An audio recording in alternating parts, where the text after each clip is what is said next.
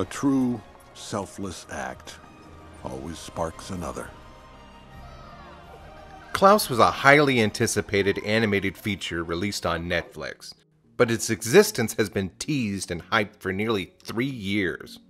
An animated short appeared online featuring a mailman desperately trying to solicit letters from a run-down winter town, leading up to an amazing twist. Yeah, it's gonna take nothing short of a miracle. As if the premise wasn't intriguing and funny enough, what really impressed people was the uncanny shading on the characters and environment.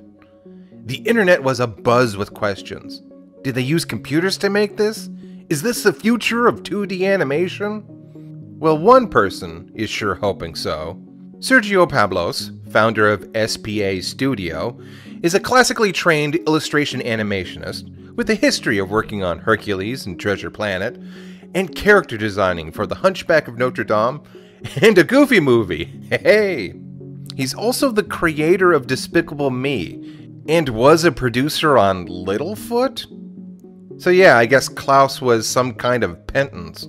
We can joke, but really this was a passion project of his. The main goal being to reinvigorate interest in 2D animation. You may remember Disney tried something similar with The Princess and the Frog, and even though some people loved it, it didn't really impress the mainstream audience as much as, well, all these awesome 3D animated movies that they were making. Ugh. This setback may have even caused DreamWorks to shelve another project that was supposed to feature a combination of 2D and 3D animation.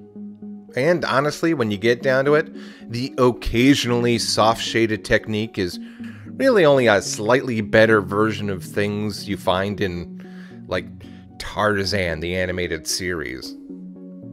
But in all honesty, studios haven't really tried anything really different with 2D animation. Most of the time, they just try to combine it with 3D. With interesting results, but nothing like this. So how did they do it? Well, it's actually a lot simpler than you think, especially if you're familiar with vector-based animation programs like Toon Boom or Blender, or even just the mask tool in illustration programs. Although far more advanced and still quite secretive, SPA has released footage of a program that seems to be able to track and mask planes of color. The vectors can actually track and move based on keyframes, and of course they can be tweened and tweaked as you go along. You can even adjust the bloom of the vectors to create hard lights or soft shadows. Now, people have been adding shadows to animation for a while, but let's look at something like Who Framed Roger Rabbit. Do you mean to tell me that you could have taken your hand out of that cuff at any time? No, not at any time. Only when it was funny. This effect was essential to creating the world where toons and humans could interact. But it required the total efforts of multiple studios, lots of time and labor, and one of, if not the master of modern animation. And so the effects department would have to draw highlights and shadows, and each one of those levels would have to be then shot individually under the camera.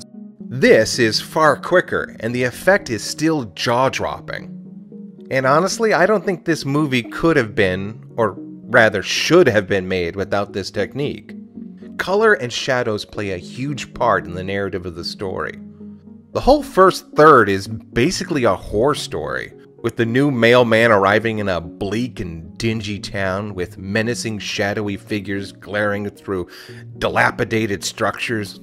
The schoolhouse that Alva converted into a fish market is tinted green, filled with decay, a metaphor for her dreams as a teacher in this town. Even in daytime, everything just looks bleak and desolate. Klaus himself is a hulking and menacing figure. It's only after the first toy is delivered, in a scene lit by a single candle, that color and warmth is introduced. And as the goodwill in the town spreads, so does the color. A recurring motif of darkness giving way to light, with each kind-hearted gesture.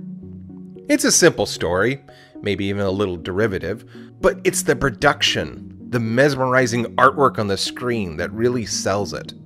Although I should reiterate that there is no such thing as a make Art button. What you're seeing here is the collaboration of decades of ingenuity and the honed skills of industry veterans. Nevertheless, this technology is a welcome breakthrough, and I hope it does re-spark studios' interest in 2D animation. This movie got a limited theater release to get it qualified for the Academy Awards, which it is currently nominated for Best Animated Picture. On one hand, the last animated movie to win was also visually unique, and was a hybrid of 2D and 3D techniques. So maybe we're looking at a developing trend. On the other hand, judges may look down on Netflix, may also be enticed to give the award to a recognizable franchise. I saw Klaus on a box of Ritz, so they've got cracker money.